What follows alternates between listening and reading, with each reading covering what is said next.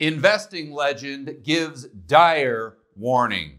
We're going to go over some shocking information in this video. So sit down, buckle up. Definitely want to pour yourself that stiff drink. This is going to blow your mind. I'm going to explain all of this to you in 3 simple, fast steps. Step number 1, let's go over the data from the 1970s. And I want to really challenge some of your preconceived notions. We're going to set the stage and then we'll connect the dots in step number 2 and 3. I've got 4 charts I want to go over. First, interest rates in the 1970s, the Fed funds rate, the DXY, which is the dollar against a basket of fiat currencies, global fiat currencies. We've got the CPI, the inflation rate in the United States, or at least what the United States government would admit to.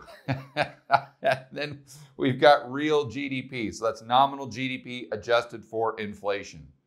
The first thing that everyone believes is if interest rates go up, the dollar automatically gets stronger. Well, let's look at the beginning of the 1970s. Interest rates went up to 14%. What happened to the dollar on the DXY? In other words, what happened to the dollar against that basket of foreign fiat currencies? It actually went down. Let's keep going. So many people believe that if CPI gets into double digits, the dollar will absolutely collapse and lose its reserve currency status. Maybe, but maybe not. In the early 1970s, we had the CPI up at 12, 13%. The dollar did go down, but it only went down about as much as it did in 2020. Remember, in 2020, it went from about 100 down to 90 or 89. So a 10% decrease, very consistent with what we saw in the early 1970s. Then in the mid to late 1970s, when inflation went back up, the dollar went down slightly, but it didn't collapse. We didn't lose reserve currency status. What you'll see if you look at charts going all the way back to the 1970s, you look at the 80s, the 90s, very often the inflation rate goes up while the dollar goes up. Sometimes inflation goes down while the dollar is going down. There's not a real tight correlation between the rate of inflation that the government will admit to and the dollar on the DXY as measured against a basket of foreign currencies, mostly the euro. So we've got to keep that in mind. The two aren't necessarily tied at the hip. Many people also believe that the only thing we need to do to control inflation is just to raise interest rates. But we raised interest rates twice before Volcker finally broke the back of inflation. Even when I thought of the 70s prior to doing this video, I always thought that the interest rates were just kind of low. The Fed kept them artificially low. Then finally, Volcker had the guts to come in and do something about it. Of course, that was partly true. But looking at this chart, we can see that they tried to break the back of inflation in the early 1970s and the late 1970s, and it was unsuccessful. They had to do it 3 times in order to get inflation down. I would also point out that when they got inflation down, it wasn't like it got down to 0, which is what most of us would like to see it. It only got down to maybe 4 or 5%. And then the late 80s, it got down to maybe 1%. But then in 1990, we're back up at 6 or 7%. That would be considered astronomically high inflation by today's standards. So I think it's especially important in today's world where MMT is becoming so popular, we remember that just because you raise interest rates doesn't necessarily mean you tame inflation. Once the inflation genie gets out of the bottle, very hard to get her back in. One thing I've noticed whenever I listen to mainstream economists or PhDs at the Fed is they always conflate inflation with economic growth. They use those 2 words synonymously to the point where if we just create inflation, Well, that has to mean the economy is booming, as if they're one and the same. But when we look at the 1970s, we see it's not true. Here, we had 12% inflation. But what happened to real GDP, which is what we should be concerned with? Who cares about nominal GDP? If that was important, then Venezuela would be the best economy in the world. Real GDP actually went down. So our economic output decreased while inflation was going parabolic. The exact same thing happened in the late 1970s, where inflation goes up, but real GDP actually goes down. So just because we get inflation doesn't necessarily mean the economy is improving. The economy can get much, much worse regardless of what the inflation headline number actually reads. This highlights something I talk about all the time. We can have an economic depression while prices are going up. Just because we have a depression doesn't necessarily mean we're seeing deflation. We can have an inflationary depression as well. And the 1970s are a good example of that. So instead of getting hyper-focused on deflation or inflation, in my opinion, we should more so focus on the economic output of the private sector and the real economy, minus government spending. But the main thing I wanted to emphasize from step number one is the difference between the 1970s and today. In the 70s, the debt was very low. Today, it's the complete opposite. The debt is through the roof. Consumer debt, corporate debt, government debt, all at or near all-time highs. Also, back in the 1970s, our economy wasn't financialized like it is today. Now, our economy always needs asset prices going up, or it starts to stagnate, if not implode. So back in the 1970s, we raised interest rates to solve our problems, but we didn't have the debt. We didn't have all these asset bubbles. So today, much different. We can't come in and raise interest rates to solve our problems. That is no longer on the table. And I know right about now your friend and family member Fred is saying, George, that's nonsense.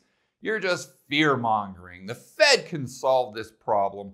All they have to do is just let inflation run hot, and that will take the stock market to all-time highs forever. If the stock market just keeps going up for the next 100 years, that solves all of our problems. We don't need to raise interest rates like they did in the 1970s. The Fed has this under control. What I'd like to point out to Fred is back in the 1970s, the CPI, let's call it the mid or early 1970s, CPI up at 14%. What happened to the stock market?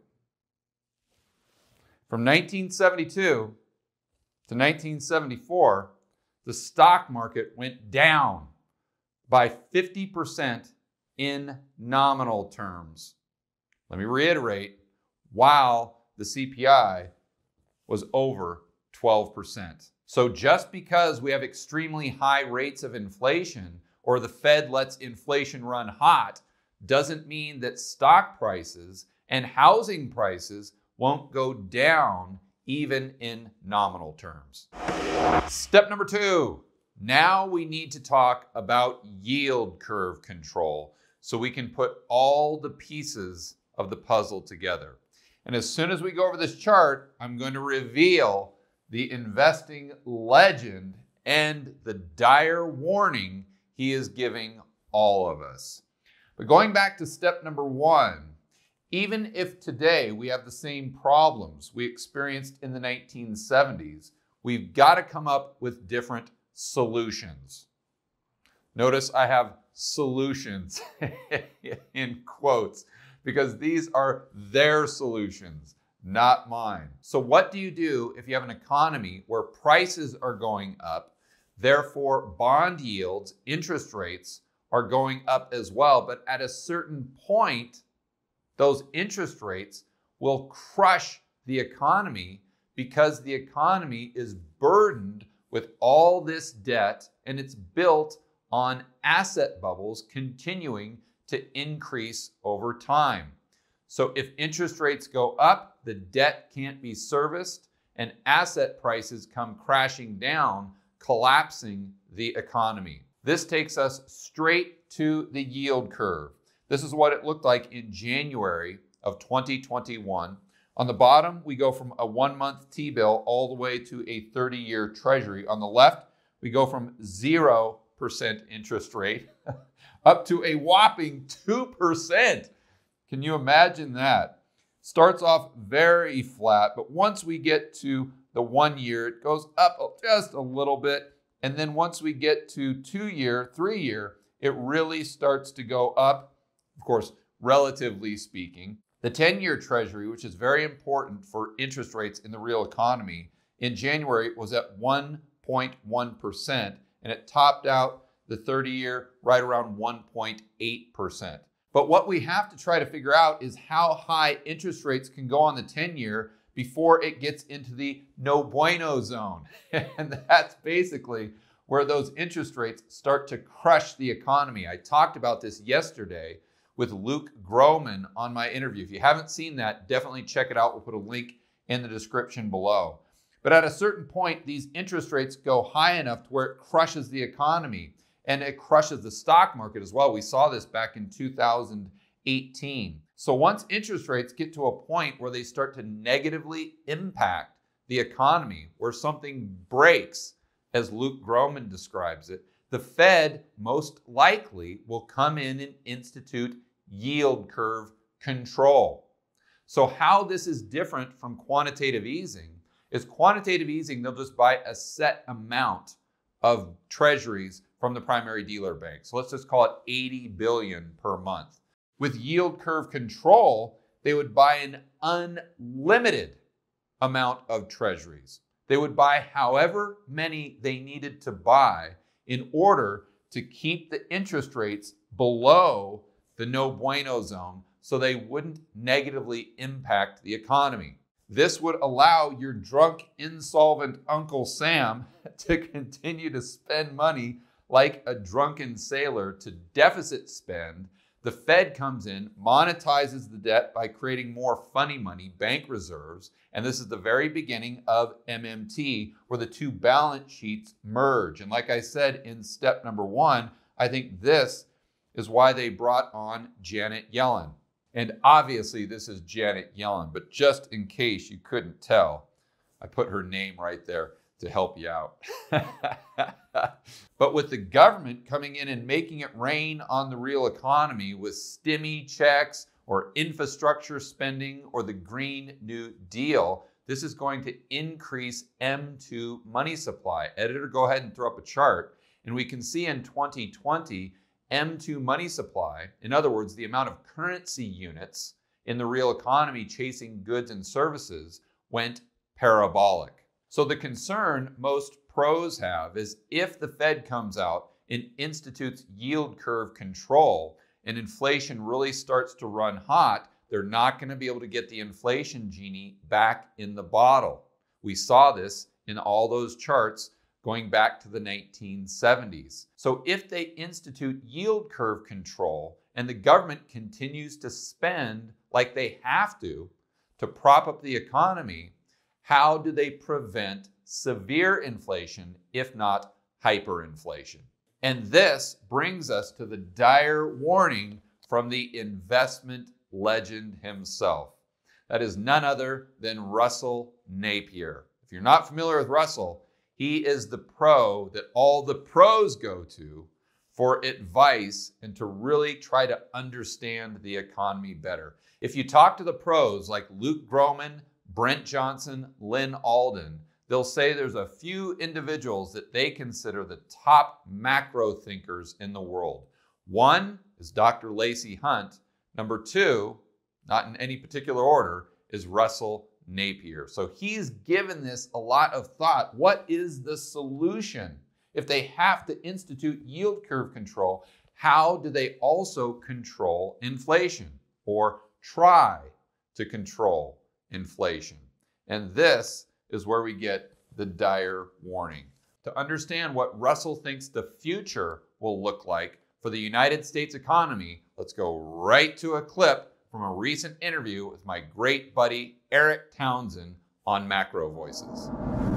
Everybody should try to war game being the authorities, the government or the central bank, trying to keep that yield curve down. How do you do that in this scenario? And what history shows us, because it's been done before, it involves a huge amount of manipulation of the economy and effectively slides the economy along the continuum from market economy towards command economy. Now, to be clear, it doesn't take you all the way to command economy. It just moves you towards command economy. Most people listening to this call have been operating in what has been, generally speaking, a market economy. And then you have to learn a whole new skill set as to how to invest money in something that's becoming much more akin to a command economy. Maybe we could call it capitalism with Chinese characteristics. But the history of financial repression has included all sorts of things that we've just forgotten about, which is the quantitative control of credit by government. Capital controls have been part of it. Rent controls have been part of it. High transaction taxes have been part of it. I mean, I could go on, but we've got to get into our heads that this is a fundamental structural transformation in how the financial and savings system works, taking it away from the market and more towards an area of government diktat down towards that command economy end of the scale. Russell, there's at least one school of monetary policy thought that says that if you start to get inflation, you have to raise interest rates because otherwise the inflation can run away. And it's actually the interest rates that are the cure for the inflation. It sounds like what you're saying is we're expecting inflation. We know what the cure is, which is higher interest rates, but it's impossible to dole out that cure because the government can't afford to let that happen. Does that mean that we're headed toward the risk of runaway inflation? So it is correct that people believe that, but it is not correct to say that it's true. It is true in a market economy. And absolutely, Eric, everything I've written in my career over 25 years would focus on that and say that's absolutely true. But that's only true if you live in a market economy. How would you control inflation in a world where you never raise interest rates and you never shrink the size of the central bank balance sheet? You and I would both say, well, actually, that's got to give us not just runaway inflation, that's got to give us hyperinflation. But I can tell you exactly how you would control the rate of inflation without ever doing either of those things, which is to control the rate of bank credit growth. Now, as it happens, I'm deep in the middle of reading a book about post-World War II French banking, and it is very clear that inflation was never controlled by interest rates. Now, you might say, well, that's why it got out of control. But actually, through the 50s and 60s, when certainly after a big dose of inflation from 45 to 48, inflation was moderate in France. But by controlling the supply of bank credit, they controlled the supply of money. In the modern system that you and I are used to, we've used interest rates to try and control the supply of bank credit and the supply of money. But it is possible to do it another way around. Now, why don't we do that, or why haven't we done that over the last 30 years? Because it was such a dreadful thing to do, because it ended up with us as the government or the central bank in cahoots pushing bank credit to our favoured little industries and sometimes our favoured people as well. And we decided in the late 70s into the 80s that was such a bad way to do things. We'd stop while it's back. Step number 3, Russell Napier's dire warning explained. What he was talking about in that clip was the United States moving more towards a command economy. In other words, more central planning. And he used the example of China's version of capitalism. And many of you at home would say, okay, well, China's doing okay. I don't think it's that bad. But I want to point out that China started at an extremely low point. With pure communism, their entire country was very, very poor. And as they incorporated more capitalism and more free markets, more price signals, their economy has improved to what we see today. So let's just assume that now they have 50% free market capitalism, or 50% capitalism, let's say. Or in the United States, if we go to that same point where the economy is driven by 50% of the government and 50% of the private sector, that will take us on a trajectory that's the complete opposite of China. They're going up, meaning their standard of living is increasing, where our standard of living to get to the same point would decrease significantly. But back to the topic at hand. The main problem the central planners have is they need to continue to print money to prop up the economy artificially, but they can't afford to allow interest rates to go above a certain level, the yield curve control we talked about in step number 2. So how do you prevent hyperinflation in this scenario? What you'd have to do is you'd have to control the lending of the commercial banking system. Why, you may ask yourself? Currently, and in the past, the commercial banking system is responsible for creating the majority of the money supply. So when you hear about M2 money supply or the euro dollar system, that's the commercial banks inside and outside of the United States creating dollars out of thin air by creating loans and lending to institutions, individuals, and other countries. That's what Russell Napier was referring to when he was talking about the commercial banks creating credit. Credit is just another way to say they're creating loans or creating additional money supply. So how would they execute this game plan?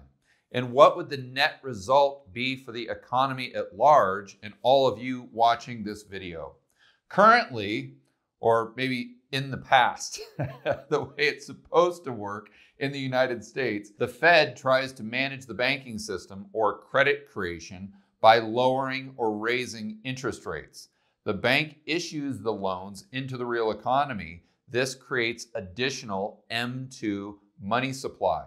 So the producers, the farmers, let's say in our simple economy, that are growing or raising cows, wheat, and cotton, they get the loan from the bank. Hopefully they're productive loans, and they create more supply of goods and services, which makes the real economy richer. This is the way free market capitalism is supposed to work if we have a central bank or the commercial banking system.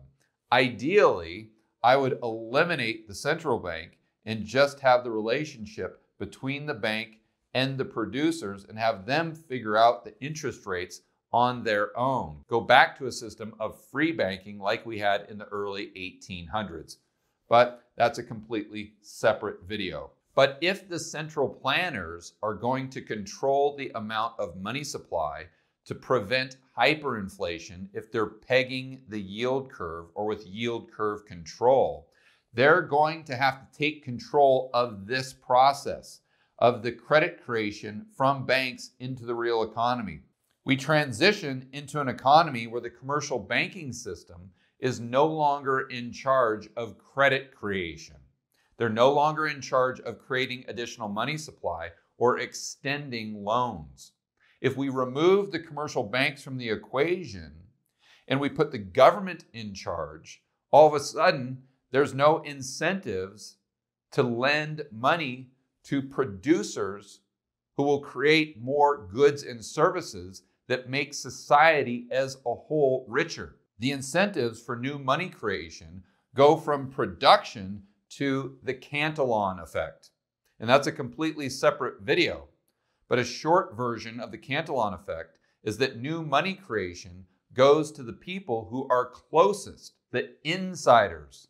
So the political insiders like Klaus with the World Economic Forum, the financial insiders like Jamie Dimon, they're the ones who are getting all of the new money that's coming from the government. But they're not producing anything. I would argue that money going to them first is actually reducing goods and services in the real economy. It's making us poorer. And the only money supply that's now going to the individuals in the real economy, the producers that were growing cotton, wheat, and cows up here, now they're just sitting at home producing nothing, collecting their stimmy checks along with Moody the millennial.